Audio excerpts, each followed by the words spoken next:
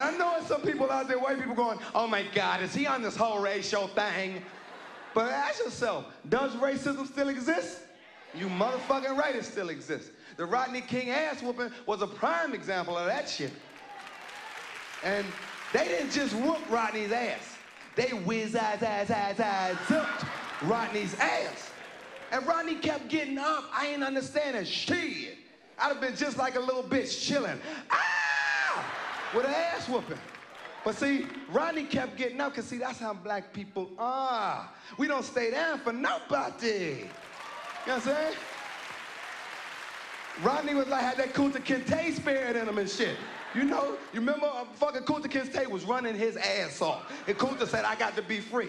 They cut off his foot. Kunta was like this, fuck it. They cut off both his shit. He just...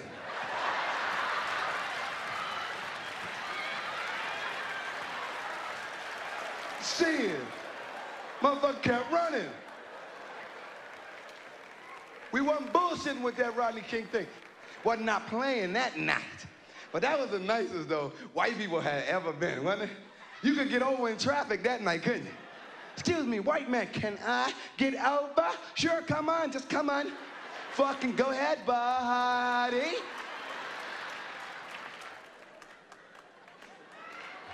And then at night, man, I was watching television. They had the nerve to air Driving Miss Daisy. Showing you how shit it used to be. Morgan Freeman talking that shit. Oh, come on now, Miss Daisy. I was trying to drive you to the door. Shit, I wish I'd have started that motherfucker, y'all. Dialogue would have been a little different. Bitch, shut the fuck up. I'm trying to drive your stinking ass to the store. Suck my dick, Miss Daisy, you stink. Bitch, get your ass up out the car. Get the fuck up out the car. Bitch, get your ass on out the car.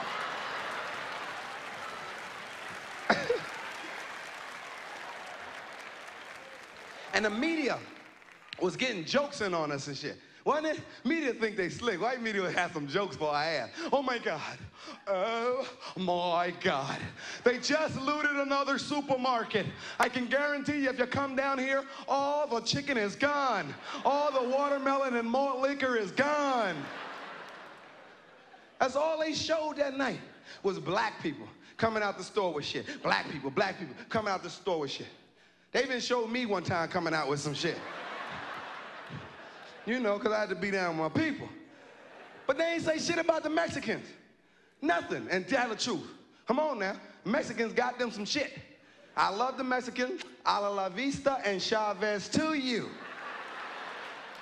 But you got you some shit. And the Mexicans didn't even know what the cause was about.